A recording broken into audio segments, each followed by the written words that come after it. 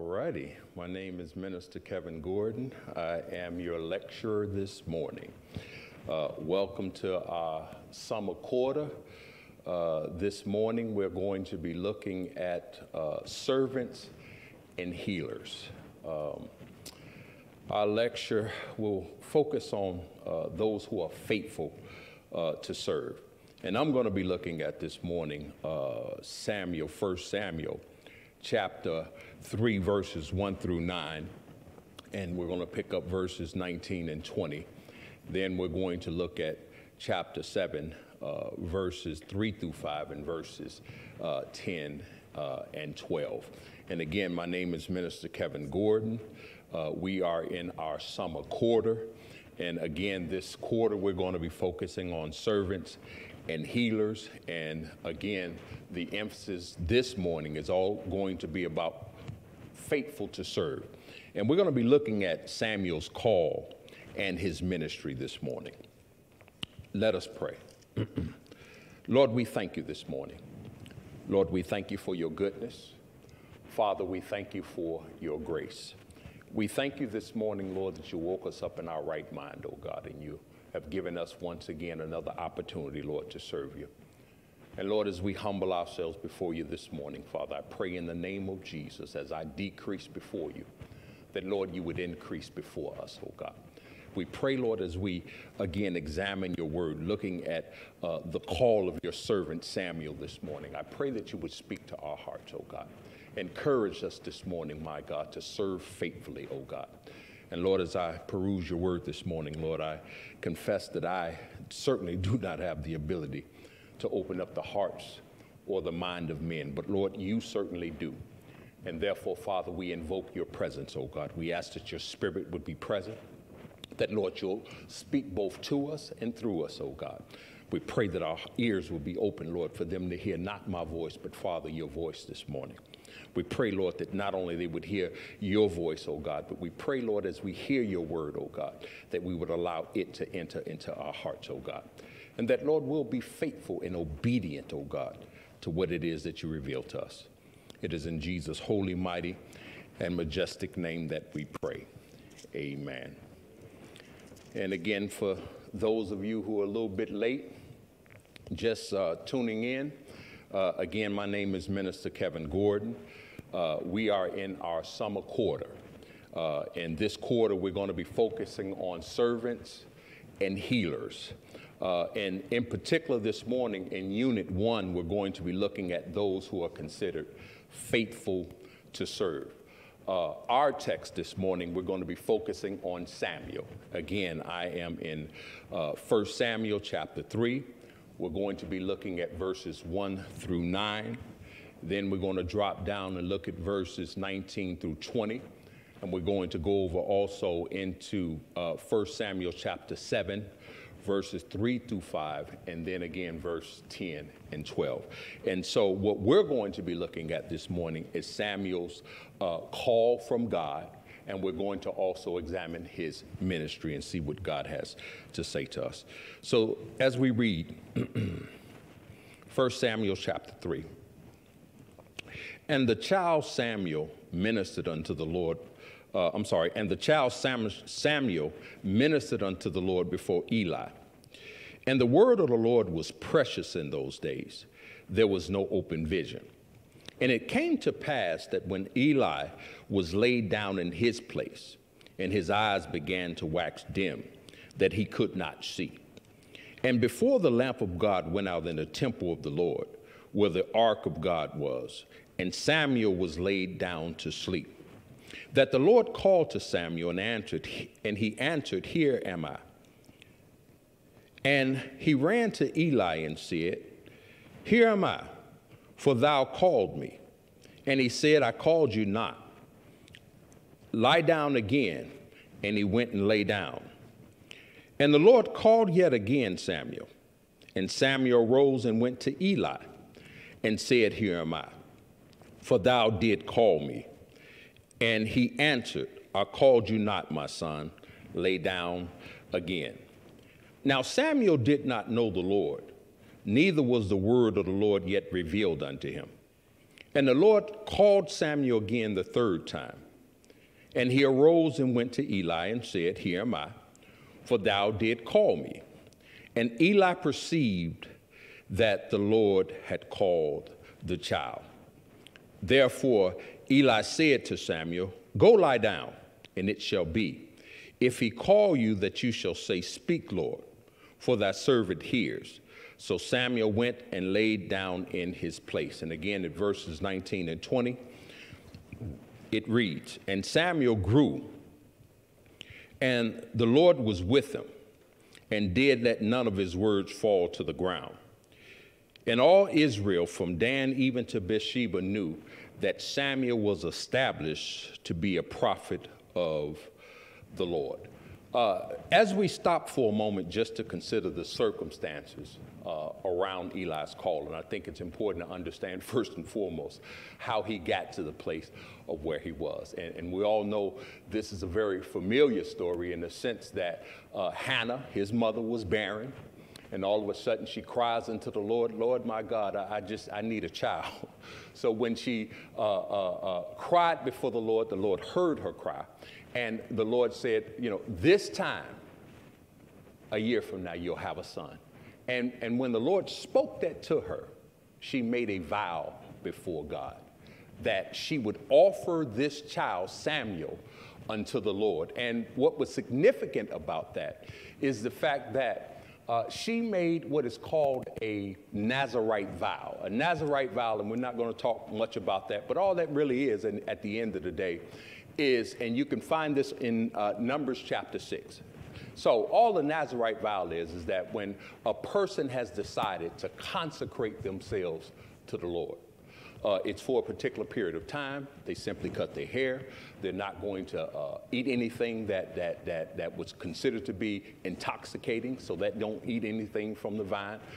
They're prohibited from touching anything that's dead because they're holy. But what that person is doing is deciding to consecrate themselves to the Lord. This was the vow that was placed upon young Samuel as a child. Now, that's important to us when we consider the background or the backdrop behind his call, because stop to think about this for a second. The scriptures give us instruction with our children to train them up in the ways that they should go. And this is exactly what Samuel's mother did. She put Samuel in a position, first and foremost, that he could be used by God. And I think at the same time, if we did the same thing with our own children sometimes, nurturing them up, bringing them into the very presence of God, making a declaration in our own heart that, Lord, we're going to dedicate our children unto God. And perhaps, just perhaps, our children can be used in the same manner or in some fashion that this young child was. But nevertheless, the circumstances. So at this point in Israel's history, I think it's important to understand that when the scriptures mention here in these first few verses that the child Samuel ministered unto the Lord before Eli. And the word of the Lord was precious in those days. There was no open vision. And what he was simply saying here is this, that the word of God had not been spoken openly by the prophets. Well, we have to understand the reason for that. There was sin and idolatry going on in Israel at that particular time.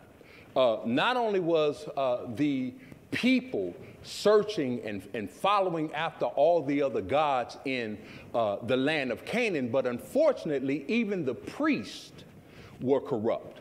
So we see this whole system where the people are falling short of God's glory, and we see where those who are in leadership, those who were given the task of teaching the people, because we understand this, just looking at Eli's sons, Hophni, they're sleeping with the women in the temple. And not only are they sleeping, we got these Pentecostal pimps, but not only are they sleeping with the women, but that's what they was when you stop to think about it. I mean, they running around here, they screwing them, excuse me, every woman that they can get their hands on in the church. And so there's no wonder then that the condition of Israel is what it is at this particular point, where the word of God is precious. It's hard for the nation to hear the words of God. Why? Because of sin. And not only that, we see this being reflected by the leadership. And so this is the condition or the circumstances in which young Samuel begins his ministry. So he's brought before the Lord by Eli. He's trained, as we see, as we're going to see, rather, as a priest. But yet, watch this.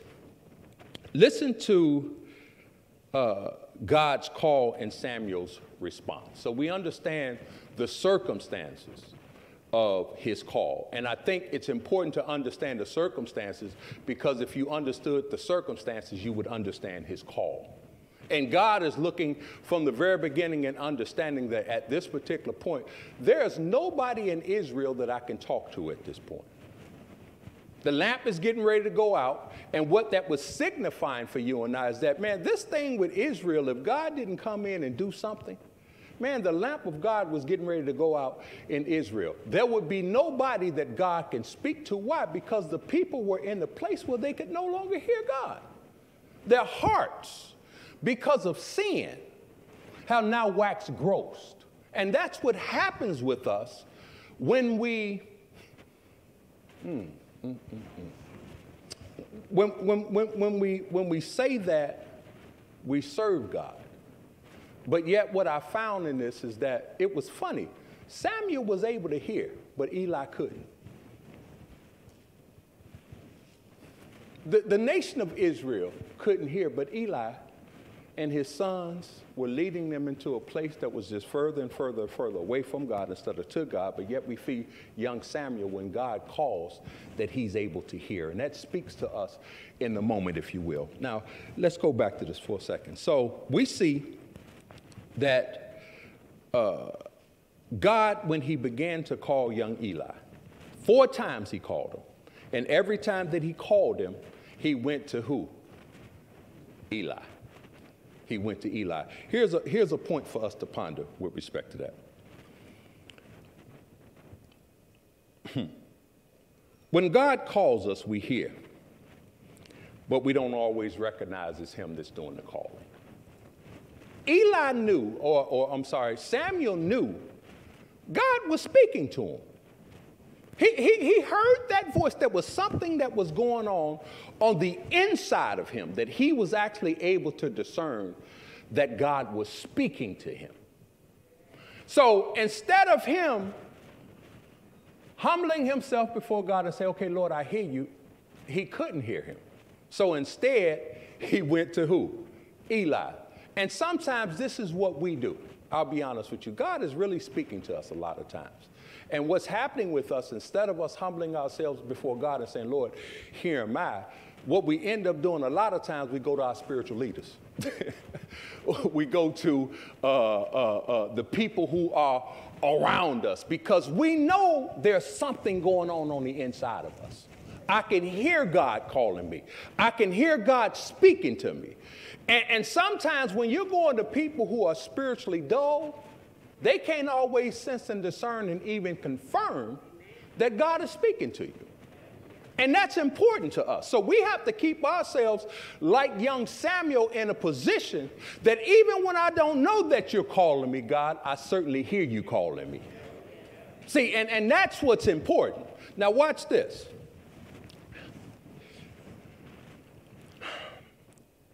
Another point. The first person God reveals your call to is you. Understand that. He didn't speak to Eli about Samuel's call. He spoke to who? Samuel about Samuel's call. And that's the thing that we always need to understand when it comes to our gifting and our calling in ministry. Pastor and I always talk. We have these conversations. And I told Pastor one thing. I said, Pastor, God will never speak something through me that when you're in a position that he hadn't already spoke to you. The only thing that I am doing is confirming what God had already spoken. He may add some detail to it further clarity to it. But when you're in a position to hear from God, trust me when I tell you, anything that God has called you to do, he's already spoken it to you. The problem is sometimes we're not always able to discern it. That just as young Eli, he knew that God had spoken. He clearly heard his voice. And yet he goes to Eli, unfortunately, a spiritual leader who at that point was clearly in a position where he couldn't hear or perceive the voice of God. Because I'll say this, had Eli been where he needed to be before God, when the first time God spoke, you know what Eli would have said? The Lord is calling. Because he would have confirmed and showed it to him. But one of the problems that we have to deal with respect to hearing God, and we're talking about being faithful servants.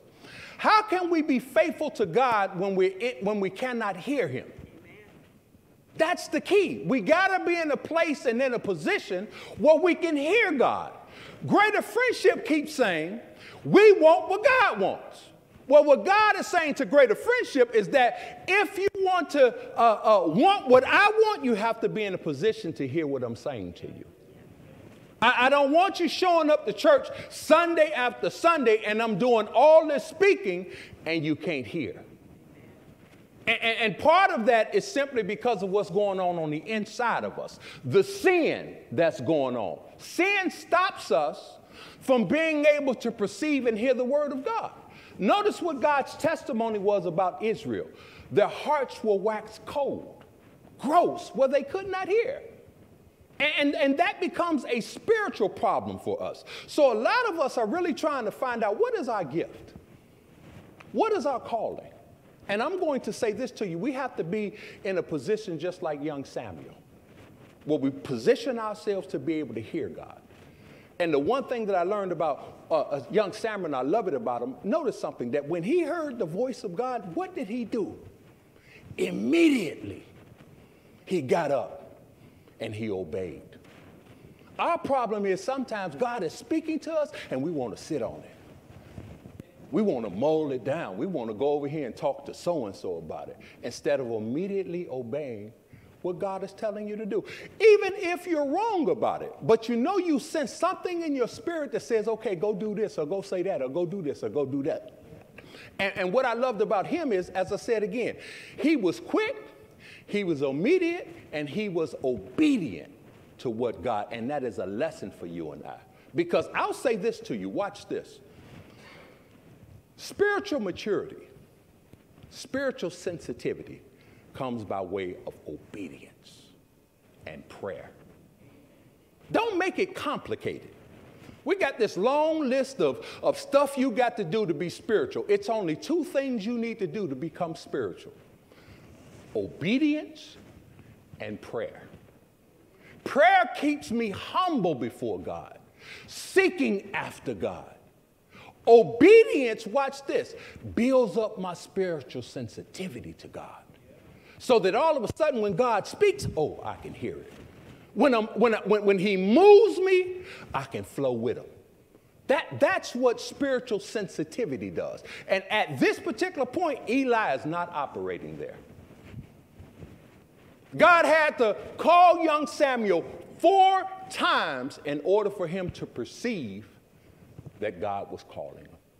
You would think that being under his tutelage, he would be able to see what God was doing. He would be able to confirm what God had already spoken to him.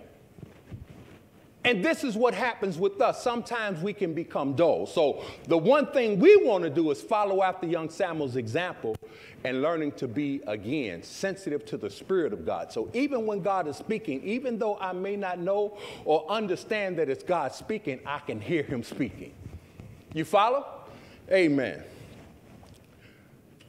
Another point we can glean from his call is,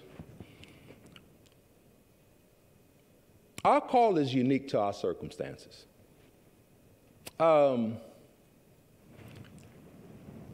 Young Samuel was in what we call a transition ministry.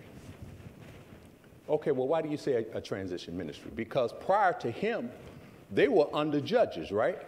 So the scriptures talk about for 450 years, God gave Israel judges until who? Samuel the prophet. So God is transitioning this ministry. He's saying that Israel is at a place where they've become dull. God is saying spiritually, I now have to do something different with this nation. And so his ministry was a ministry of transition. It makes sense now. Think about this for a second. When God called him, he's in the temple being trained as a priest. But yet God didn't call him as a priest. Stop to think about that. And not only did he train him as a priest, but we see he also functioned as a judge, because he stood at Mizpah to judge the nation of Israel. But yet his call was to the office of prophet. And sometimes God takes us, if you will, in our ministries through this process. And sometimes what we don't understand is we get stuck in the process. He could have declared, man, my ministry is the office of the priesthood. Lord, I know you ain't called me into the office of prophet. I'm going to sit over here and I'm just going to do this. I think this is what happens with us. We get stuck in these ministries and we think that this is all God has called me to do. Well, you just called me to be an usher, Lord. Well, that's just what I'm going to do. Well, you just called me to do the music ministry. Well, that's all I'm going to do. And what you don't understand is that what God is doing in you and through you is transitioning you through certain things. Our beloved pastor, I mean, just think about his transition here in Greater Friendship. From this place to that place to that place, but God knew from the beginning of time that this was the place that he had ordained. So the same thing is true with us. I think we get stuck in our ministries. And I'm going to be so bold as even to say, watch this. You outgrow, if you will, certain places and positions in the church. And you even outgrow certain congregations. Huh? Do you realize that sometimes it's time for you to move on to another ministry? We get into this place where we think just because I was born in Greater Friendship, that's where I'm supposed to stay. Who told you that? When everything you've gotten here was intended for you to go somewhere else now. And that was intended to take you somewhere else until God places you in the place and the position that he's ordained for you. And so part of what we're trying to do here, just stop to think about this. We're talking about faithful servants. Well, what is it about the faithful servants? The one thing that they understand is, once again, I may be doing some stuff, I just don't need to get stuck there. I really don't. I don't need, because God may be calling me and beckoning me to do something different. But like with most of the other people who are called, you take Isaiah for an example. When God called him, he says, well, Lord, I'm a man of unclean lips. So we become fearful. When you think about the call of Jeremiah, his excuse was, I'm just a child. So we start making excuses to stay where we are. And we can't do that, because that's going to hinder us from being able to move forward and wanting as a congregation what God wants for us. So all of us, we want to be in that place to allow God to position us exactly where he wants us to be. I know for a fact Pastor is in a place right now, and I see him back there nodding his head, because this is where he is now. He's trying to get the church to move in the place that God has ordained for us. The problem with the congregation is that some of us are stuck in our ministries. You just want to stay right there doing the same thing, and God is saying, I got something greater for you. I got something different for you. In fact, I need to move you out of the way so I can put this person here that I've actually ordained to be there right now. So what you have to understand, your call sometimes is unique to your circumstances. Let me give you some testimony here. Moses' call was to deliver Israel. Stop to think about that. It wasn't his job to bring Israel into the land of Canaan. That was Joshua's job. So Moses' job was to deliver them out of Israel. Joshua's job was to take the people that were delivered out of Israel and lead them into the land that they can obtain rest. That was his ministry. Nothing more, nothing less. David's call. What was David's ministry? To give Israel rest from their enemies. That was his ministry. What was Solomon's ministry? To establish the temple of God. That was his ministry. Watch this. Look at Jesus' call. What was his ministry? To reconcile the world. That was his ministry. Unique to the circumstances. Watch this. Peter's ministry. What was Peter's ministry? He was apostle. So was Paul. Well, Peter's ministry, watch this, was to the Jews.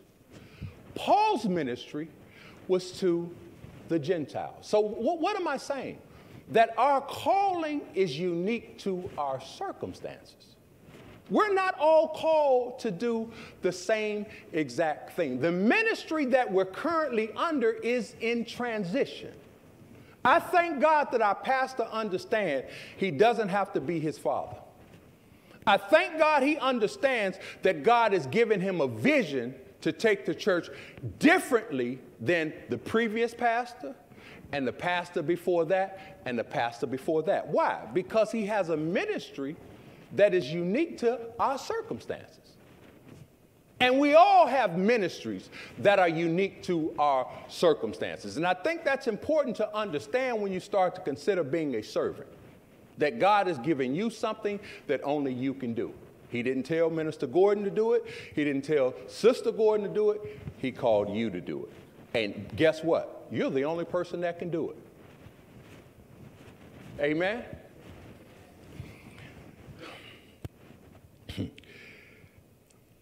Now, something I do want to share with you, 1 Peter chapter 4, I think is important about our ministry, because with our ministry, God has given unto us different gifts, right? And I'm going to read 1 Peter chapter 4, verses 10 through 11. He says, as each of us has received a gift, minister to one another as good stewards of the manifold grace of God. If anyone speaks, let him speak as the oracles of God. If anyone ministers, let him do it as the ability which God supplies, that in all things God may be glorified through Jesus Christ, to whom belong the glory and dominion forever and ever. So what is that simply saying to us? That whatever God is calling us to do, we just simply do it according to the grace and the ability that God has given unto us. Anything that God has called me to do, he's already equipped me, whether I understand it, believe it, or receive it or not. I've never seen a person God has called that he didn't equip them to do whatever it is that he called them to do. The only problem is that we have to put ourselves in a position where first we believe it, first we're able to hear it, and then we are able to receive it. Amen? The other thing I'd like to bring out about our call is that, remember, whatever it is that God has called you to do, as he did with young Samuel, he does it from the womb. You just didn't come into the body of Christ and God discovered that you have this gift. No, you discovered that you got this gift. But what you don't understand is that all of our gifts are given to us from the womb, before the foundation of the earth. In fact, Ecclesiastes reminds us, everything under heaven has a purpose. And if everything under heaven has a purpose, what that simply says is there's a function for this thing. There's nothing that God has created that does not have a purpose. So the first thing that I think that we have to understand as a church, God didn't call you to be a pew warmer. You have a function. You have something that God has called you to do. But like young Samuel, we have to be in a position where we can hear. And even if I can't hear, or I'm not able, let me say this, I can hear. So even if I'm not quite sure that it's God calling, I will say this, and I've said this to you before. One thing that God does, he'll speak it to you first, but I guarantee you he will confirm it through the spiritual leadership around you. Anything that God has called you to do. And so that becomes their job to be able now to guide you through the process, right? Showing you what your gift is and showing you how that particular gift functions and operates. But one of the things that they're able to do is also to confirm that there's a gift inside of you. Something that is to be used for the glory and the honor of God. Now watch this. Let's consider for a moment Jeremiah's call.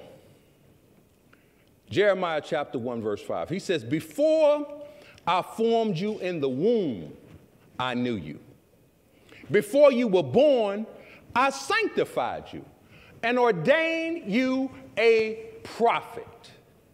So one of the things, I'm going to say this again, I think we need to recognize and understand is that whatever it is, whatever our gifts are, trust me when I tell you, you've been doing them the whole time. I never understood this about, now understand something. I am not a preacher. I'm a teacher. I've been anointed to teach. I'm not apt to teach. I'm anointed to teach. There's a difference. Now watch this.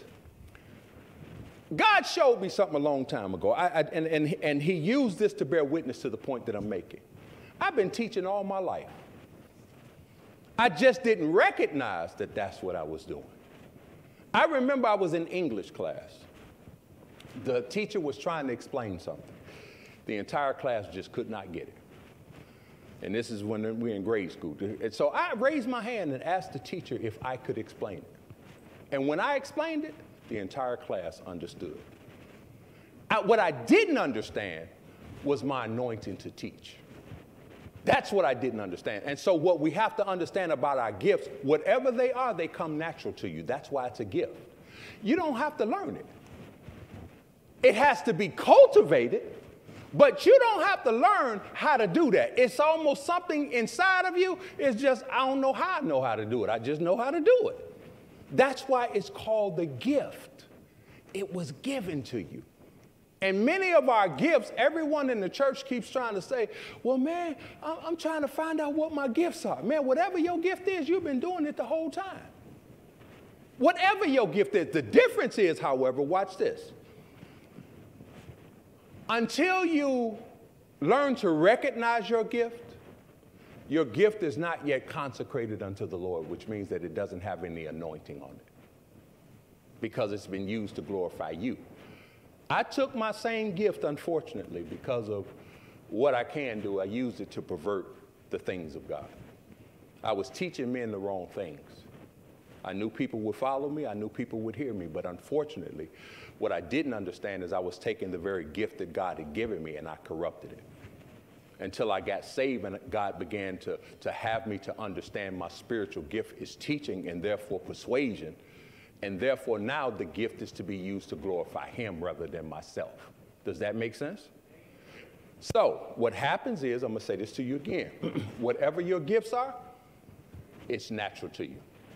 You've been doing it all your life. It's something that God gave to you from the womb. Another witness to this, obviously, is our beloved Paul over in Galatians chapter 1, looking at verse 15.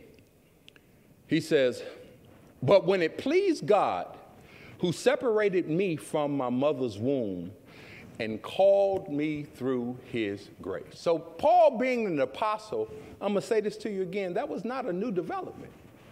God already knew from the beginning of time what he was going to do through Israel, and that he was going to use Peter, and that he was going to use Paul to be an apostle to the Gentiles. That didn't just happen because he just decided one day I'm going to wake up and I'm going to send Jesus into the world, and the Jews, they ain't going to particularly want to be bothered with the gospel, so I'm going to let Peter handle that. And then, no, that's not just something that just developed. God already knew from the foundation of the world how all this would go.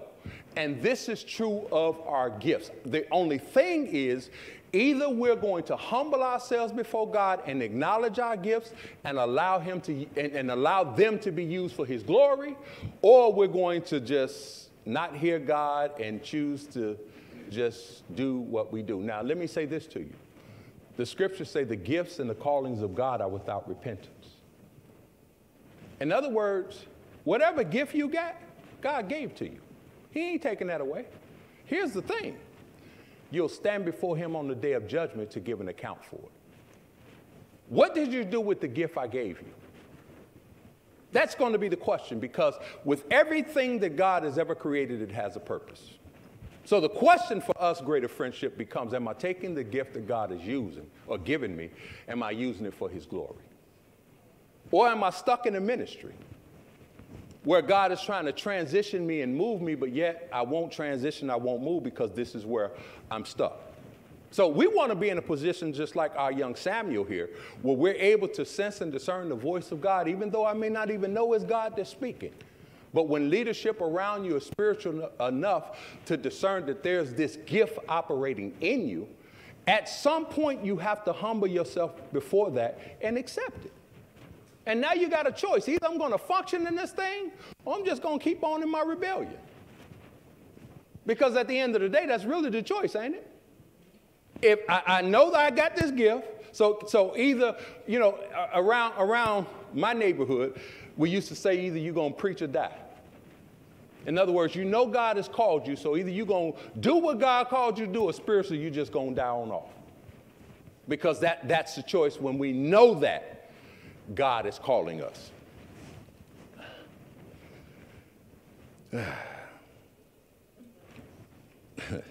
Now, let's deal with the reason for Samuel's response. So obviously, when Eli called him, he recognized that God had called, right? He heard that. He knew.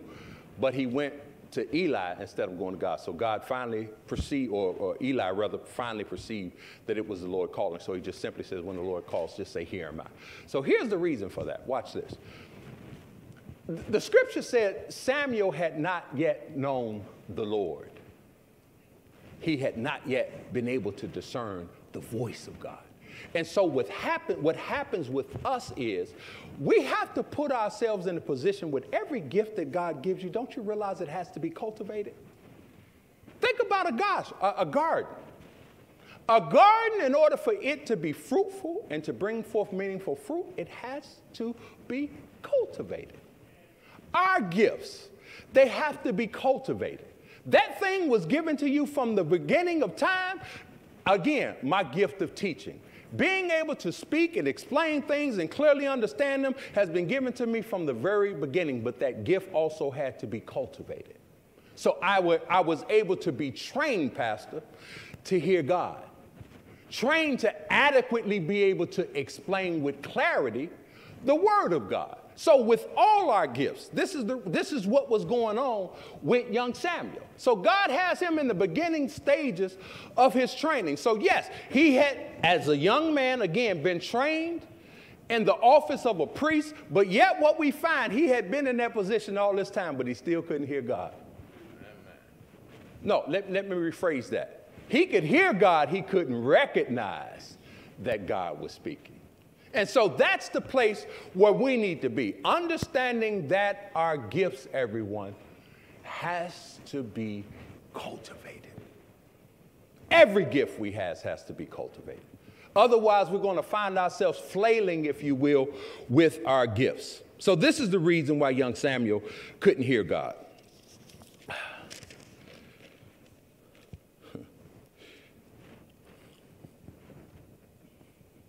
I'm going to say this. I think it's important. Our call doesn't always follow protocol. Stop to think about that. Our call doesn't always follow protocol. Oh, well, what do you mean by that? Sometimes we have this progression that we say it needs to go like this, it needs to go like that. Stop to think about this. Young Samuel was a Levite, which meant that his ministry should have been where? In the priesthood. But instead, God uses him also as a judge. for Israel, and finally commissions and calls him as a prophet out of protocol. Out of protocol. According to Israel's history, he was supposed to simply be a priest. And if God really wanted to elevate him, he would just simply make him the high priest. But that's not what God did. Think about, at the same time, something going out of protocol, a ministry going out of protocol. Think about the Apostle Paul. He was not one of the original 12, was he? The scriptures say that God called him out of due season. In other words, we don't always follow this protocol. I know in Greater Friendship, one thing we try to do is when you're called into ministry, it kind of goes like this. Well, you might be an usher, then you go to being a deacon, then you go to... But what happens when God just decides, I don't want you to go through none of that? Out of protocol. We have to be careful about our calling and our gifting. And you need to be clear, just like young Samuel was, very clear, very clear. I got 4 more minutes, very clear about how God is speaking to you. Understanding that, Lord, I need to be in the position like young Samuel that I can hear your voice. And when I hear your voice, let me be like the young Samuel was. He was obedient, very quick to obey what God had been speaking to him, right? And then understanding at the same time that my spiritual growth and maturity in terms of my gifting, it has to be cultivated. It has to be cultivated so I can be effective in my ministry. Amen? Now watch this. Very simple.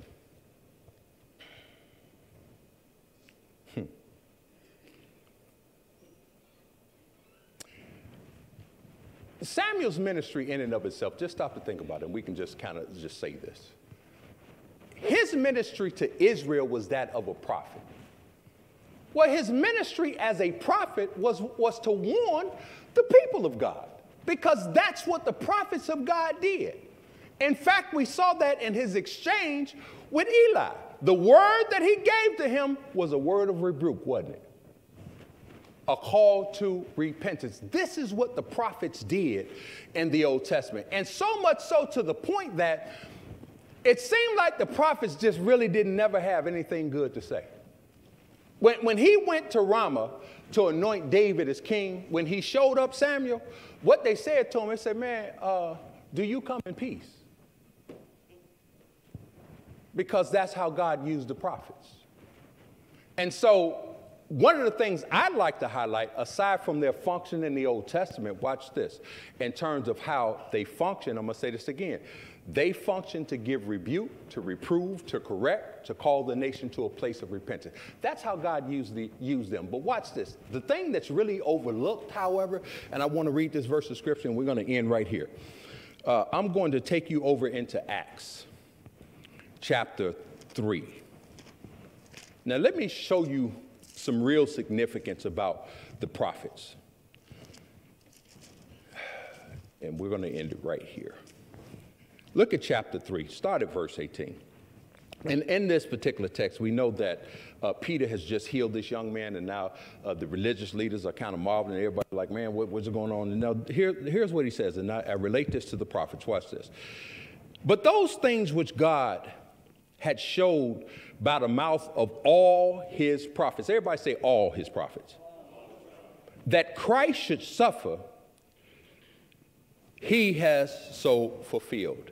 And then in verse 24 it says, yes, and all the prophets from Samuel and those that follow after, as many have spoken, have likewise foretold of these things.